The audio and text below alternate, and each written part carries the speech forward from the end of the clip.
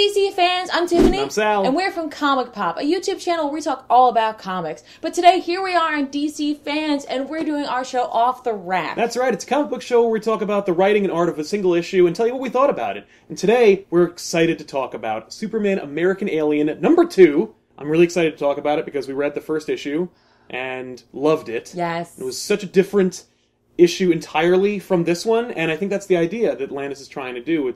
Each issue is a different segment of Clark Kent's life. Yes. From a different perspective. This is, by the way, written by Max Landis and drawn by Tommy Lee Edwards, which is completely different from the last issue and will be completely different from the third issue. Right. This one kind of takes place over Clark's early adolescent life. We're dealing with, driver's license, cars, that kind of thing. Imminent graduation from high school. Yes. And budding responsibility, as a young Kryptonian being raised on Earth. We all have that problem. Right. All right, so let's just talk about our initial thoughts of this issue itself. What'd you think?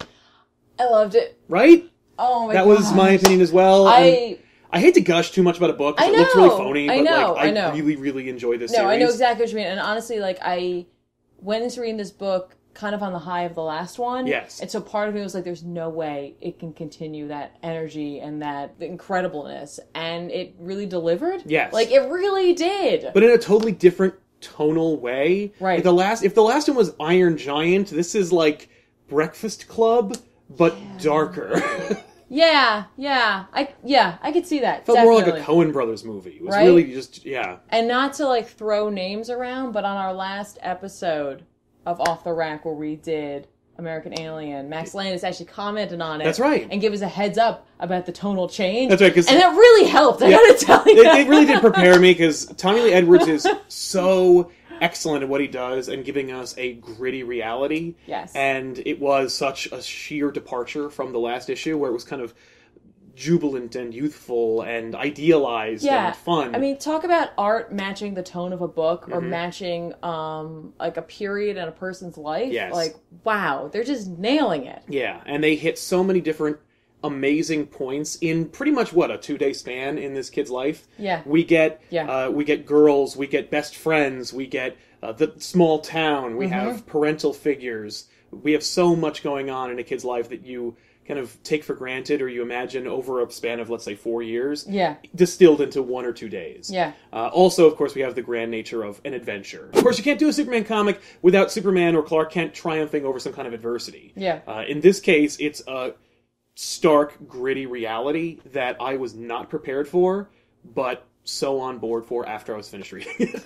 That's interesting. I guess from the get-go, seeing the change in art and knowing that the art was going to be changing from book to book, it really prepared me for what was coming in the comic. I mentally, I was like, okay, this is a very different phase in Clark's life, and I appreciated all the little touches that were in the background of panels that really gave you an insight into what Clark was going through. I mean, the fact that you have Clark Kent inevitably to be Superman, hanging out with his buds, having a beer. I was like, this is awesome.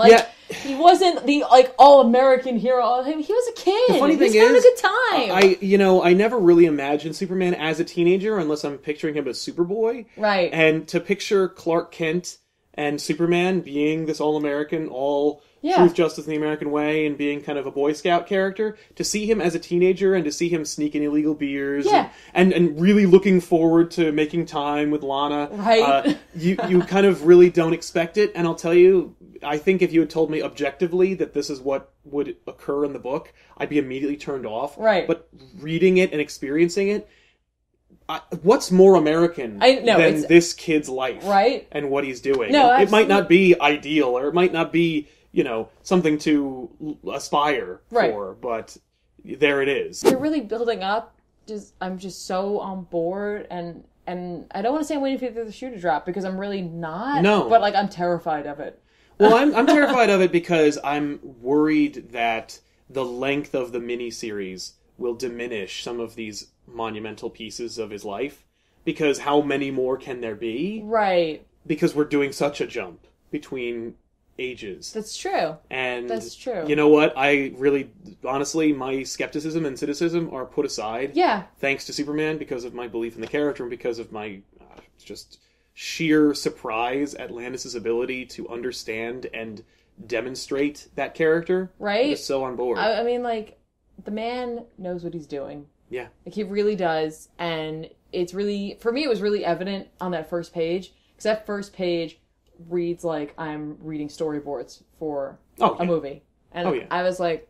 Well, the man has his experience with that, of course. Well, of course he did, but he translates it so well. And you know what's funny? I've read different books that are, by and large, movie pitches. Mm-hmm. This is not one of those things. That's the thing that I'm really happy to say. It really does blend the mediums. It makes you kind of think of a movie when you're reading it, but only in as much as you're almost seeing the action between the panels as it goes, because it's so fluid. Yeah. It doesn't read as simply a movie pitch that is also in storyboard form. This is a comic book, don't get me wrong. Right. And a damn fine one at that. It is, and, you know, just touching really quickly on the fact that we're getting these jumps. Yes. They're doing a great job of filling the gaps in, or letting me fill the gaps in between these jumps without having to explain every single little minutia. Yes. This is also the first issue in the series where we get a cliffhanger or a teaser for what's to come, which we didn't get in the last issue. That's right. I'm not going to spoil it. I just want to say I was not expecting it, and I can't wait to see the Landis treatment for it. I know. I would not believe I'd say that out loud. I know. Here we are. No, it's absolutely true. I cannot wait